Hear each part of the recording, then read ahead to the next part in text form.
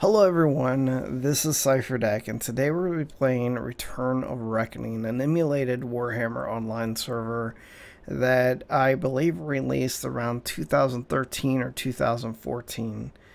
The original release of Warhammer Online Age of Reckoning was in 2008, and it was created by EA and Mythic Entertainment, or as it went by, EA Mythic, the creators of Dark Age of Camelot as well. What was really interesting is during the time this released, was around the time I was kind of winding down from Dark Age Camelot, a realm versus realm game, which that is also what this is. So when this was talked about coming out, I was stoked about it because it meant that I was able to play another realm versus realm game by the company that I enjoyed playing my last realm versus realm game in. Of course, this only has 2 factions, where that had 3. What makes it really interesting is the classes that are in the game, and how they work, their mechanics. You have classes that are really similar to each other, like the Disciples of Cain, which is a Dark Elf healer class that is a offensive melee class that also heals. The counterpart to that is the Empire's War Priest, which is also up in your face, also as a healer. And I think you assist the tank, and through them you do damage, but also you're healing them. Honestly, I've never played the 2 classes, but that is as close as I can get in comparison. Then you had classes that were nothing like each other, but were similar in the same turn. Which, the best way I can explain that is the dwarves have the engineer, who is a ranged melee or ranged DPS, who has a turret that they put down that's rooted, and that turret will attack for the engineer, while the engineer can also do a ranged attack. They have some melee abilities. The counter to that is the Magus of Chaos, and that class has a monster that's rooted in place that does a lot of damage, also like a turret. But the Magus it's called a ranged DPS, but it is actually better if it's close up range, because it has really strong direct damage, point blank attacks, not PBAOE, but just point blank attacks that make it a little bit different. So there's that, and then you have a class that is nothing like anything else, which is the White Lion. It's a class that I played and will be playing, and that is a 2-handed halberd carrying elf that has a war lion that stands by their side, and their abilities are linked together, or at least some of them are. They have an ability that if you're attacking one target and your pet is attacking another target, you will do damage to your pet's target, and your pet will do damage to your target. But if you're within proximity, you'll both do damage to both targets. So it is more beneficial for you to be within range whenever you're using those abilities. Also, the pet gets these things called training. I called them stances. You can call them buffs, but it will bolster your stats, where at the same time it will give abilities to your pet, and based off of the type of training or the stance, it will then be better at holding aggro.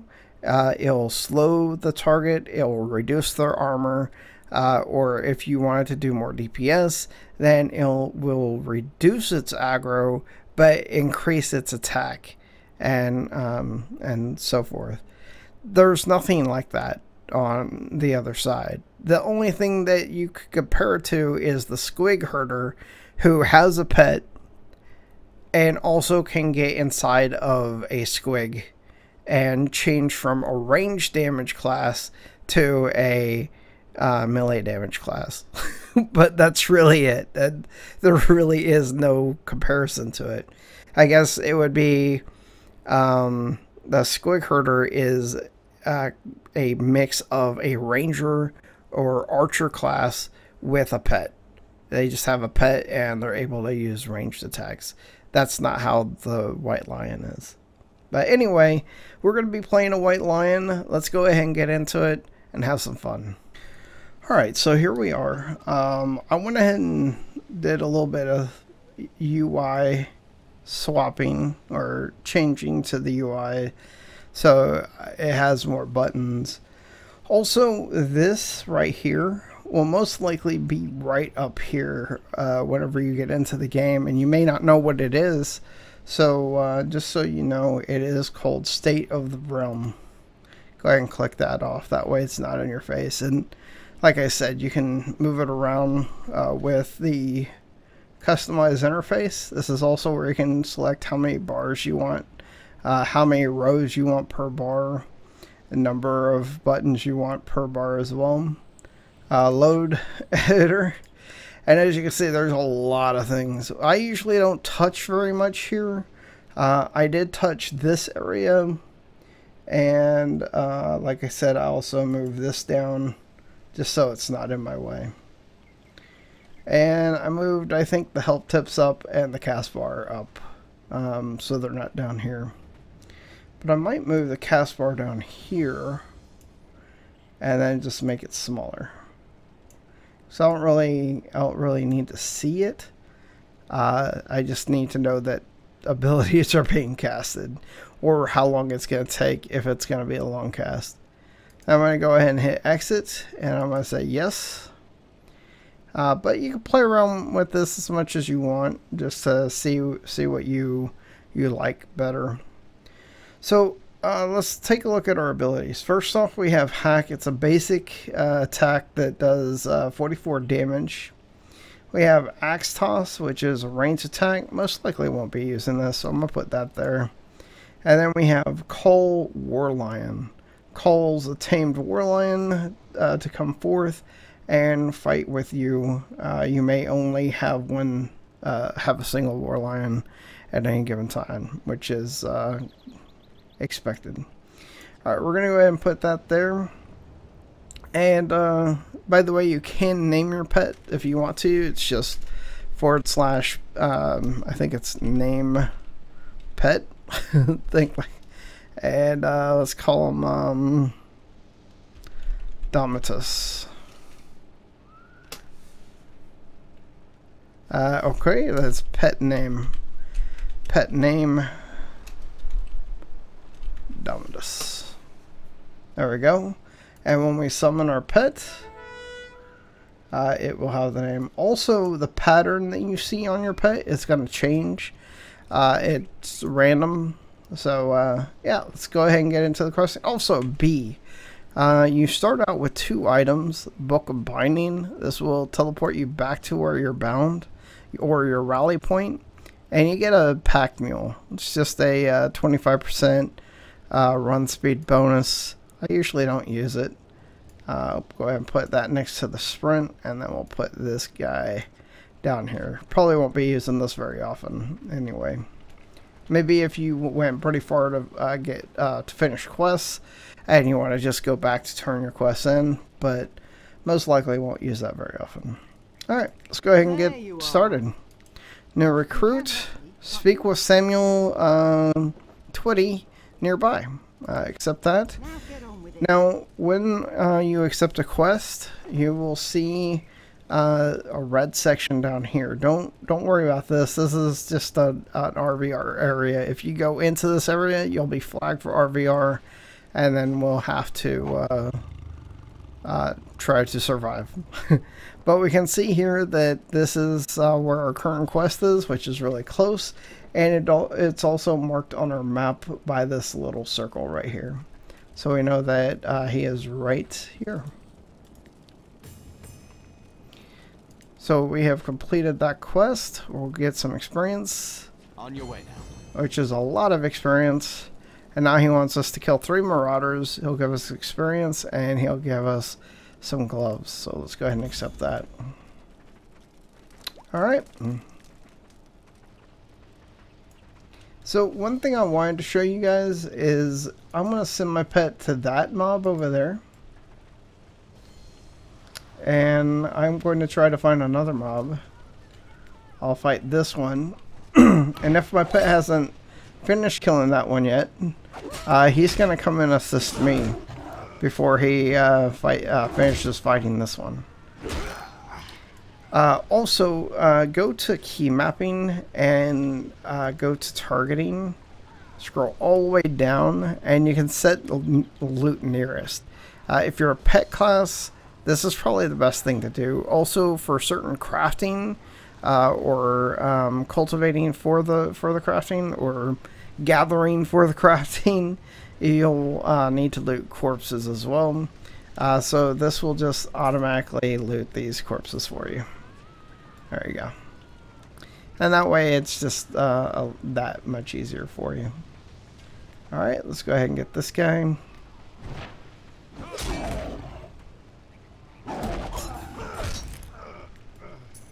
There we go, we've looted. Just put by a button press. It's not like you can tell your guy to go to mob, kill mob, loot mob, that kind of thing. I just like the convenience of it. Alright, let's go ahead and complete that. And we did get a level. We got a new ability. We'll take a look at that in a minute. Speak with Lanric amongst the burning houses in the village of Grimmenhagen. Grimmenhagen? Yep. Alright, we got our gloves. Let's go ahead and put those on. And we got this ability, which is called Blindside. Must be on your target's side or rear. You attack your enemy at a vulnerable spot, dealing 53 damage immediately, and inflicting them with an ailment which deals 93 damage over 9 seconds. Sounds good?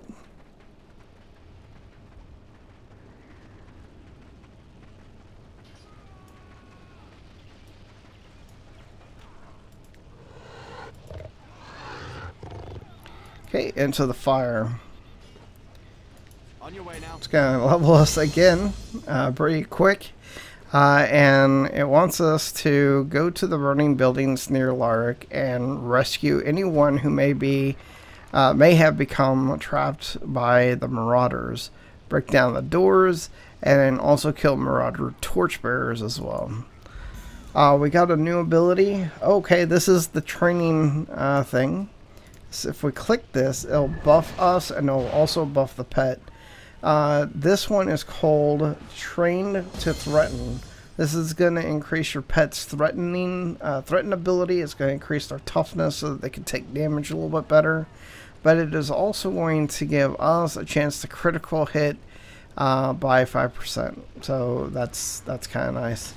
And looks like we have another person over here who is just killing things without doing the quest, apparently. Alright, we're going to open that door. And I'm not really worried about too much because we do have 2 over here, which I'll go ahead and send my pet on.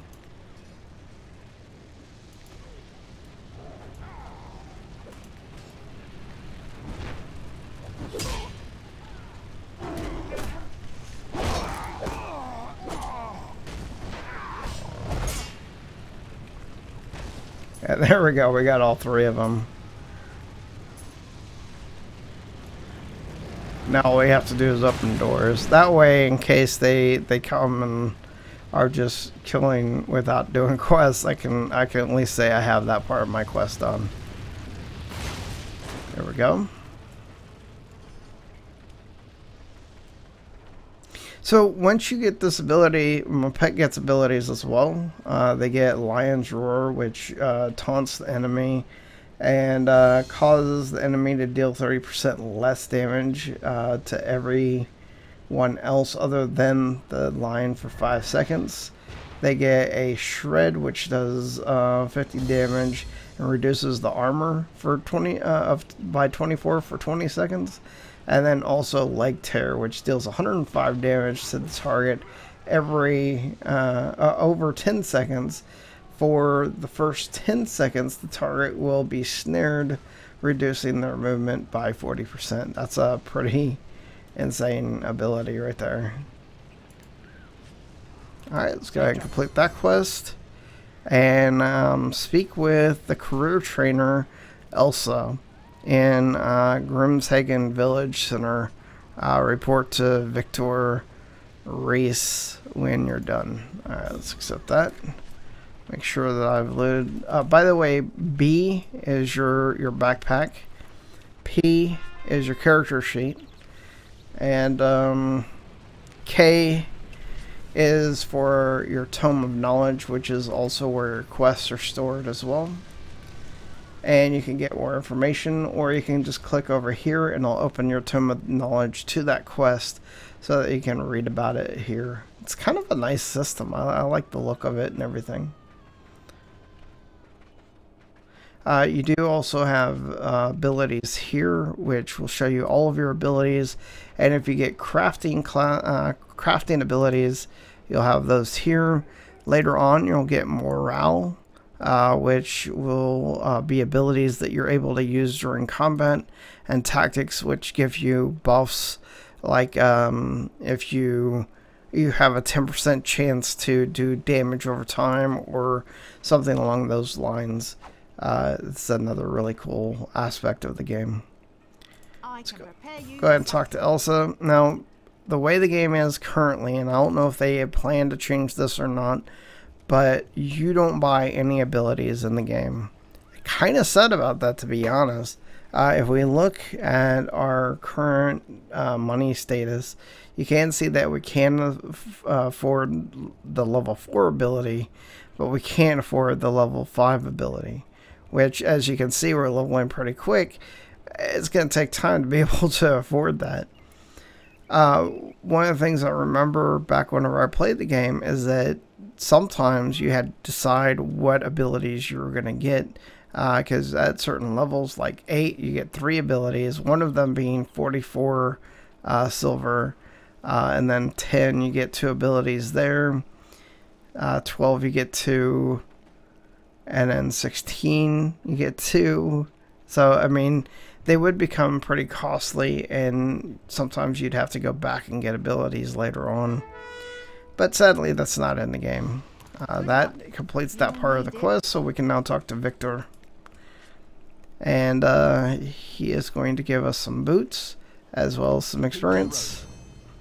Follow the road past the wheat fields to the cannon hill, and then he wants us to use the griffin cannons to attack raven hell cannons. Let's go ahead and get that. And I believe that is in this direction. Alright, so here we are coming up to the griffin cannons. Let's take control of one and then enter snipe mode. And we need to take out these hell cannons. And our pet's gonna go attack them for us. Oh, and there's a mob coming after us as well, apparently.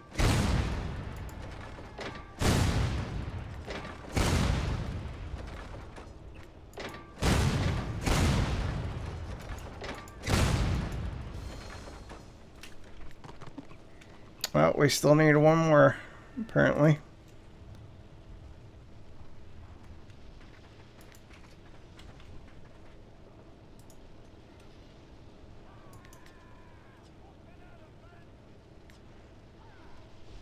Hopefully they repair quickly, because oh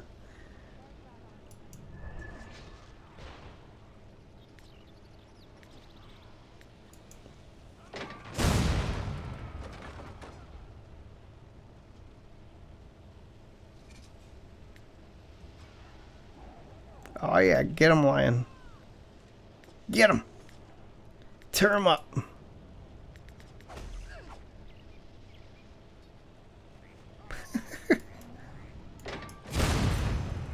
There we go. Alright.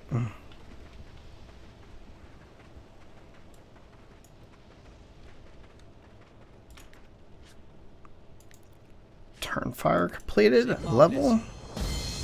And now we need to kill Guardians of the Hell Cannons. Alright, let's do that. We got a new ability. Coordinated Strike. This is the one I was talking about earlier, I think. You and your war lion attack as a pack, ravaging your enemies. You strike your target for 40 damage. Your pet strikes its target for 36 damage. If you're within 35 feet of your pet's target, you will also strike that enemy for 40 damage, and likewise your pet will strike your enemy. What? Oh, hey. Accept? Thank you.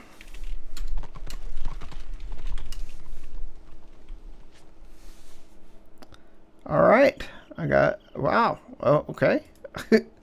I will use that.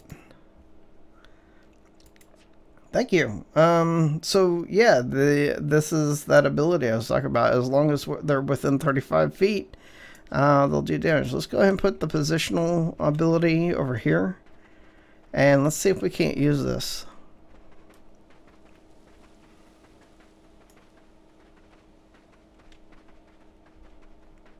So we have this guy here. Let's go ahead and have him attack that. Attack that. And then have him attack this. Going to then attack this guy with this ability, which should have done damage to both of them, but it doesn't look like it did. I can then come up to this guy, hit him with that side ability.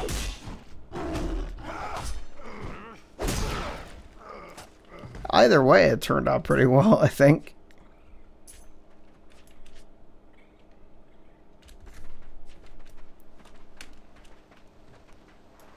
And so that's 2 of 3 that we need. Let's go ahead and get this guy.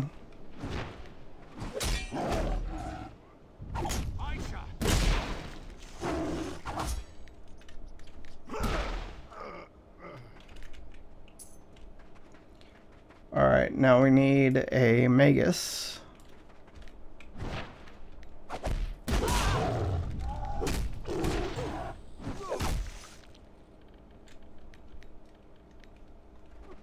Alright, well, I don't know what I was trying to do there.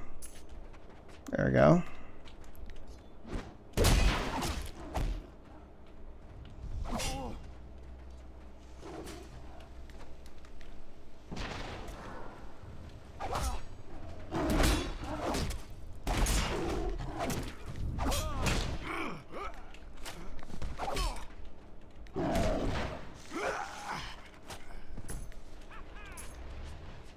Take a look at this.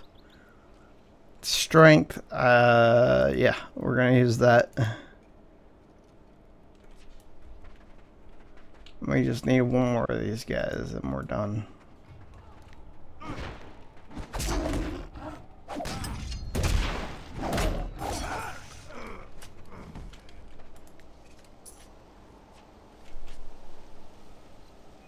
Now, one thing I think is interesting is that this is not what the Rune Priest shoulders look like.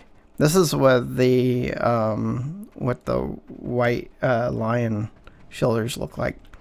No matter what class you play, I believe it's gonna look like what your armor looks like, even though it's definitely not for your class. So it kind of makes it hard to discern what is what as far as that goes. Alright, let's go ahead and turn this in. And complete that. Report to Alrin at the blacksmith shop. Alright, we'll accept this. Let's go ahead and go back to town, sell our stuff, and see if we can't find any other quests before we go down there. Alright, so I went ahead and sold. I did see a Rune Priest in town and went ahead and gave them those shoulders. I figured might as well pass along the fortune, if you will. I got an axe. Go ahead and give them a shoulder piece, because shoulders are really hard to find early on. Alright, so find the life of Sigmar. Let's take a look at our map. Says life of Sigmar is here, so this is where we want to be. Maybe in this building. Again, if I read the quest, it probably says right there where to go. I got 200 experience for opening a door. And this is why I do not like mounts. Thanks, buddy.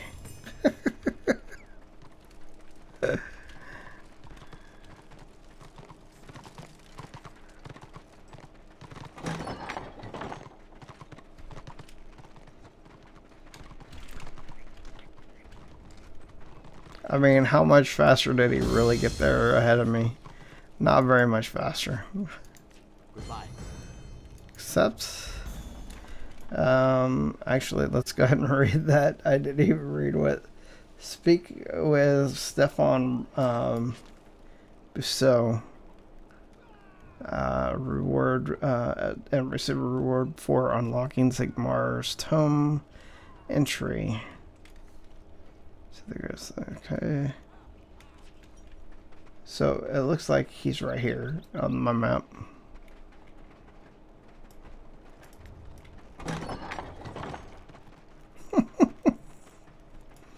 Yeah, not a fan of the mounts early on. Time's marching on, and so should you. And we're rank level 5. We got Nature's Bond, which is a heal for our pet. That's good. Yeah, put that over there with the rest of our pet stuff.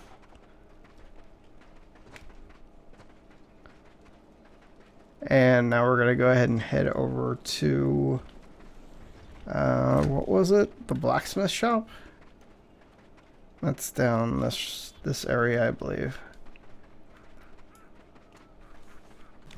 Okay, so here we are at the blacksmith, and he wants us to head to Grimhagen Farm and participate in any stage of the Ravenhost Vanguard public quest.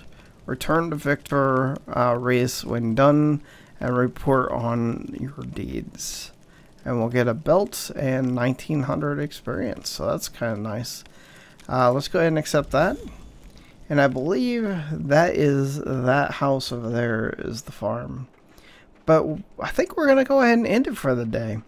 I am going to leave in the description a really good video on how to install the game. If you're interested in playing, go ahead and check in the description below. I don't really see a reason to make my own video as they did such a good job.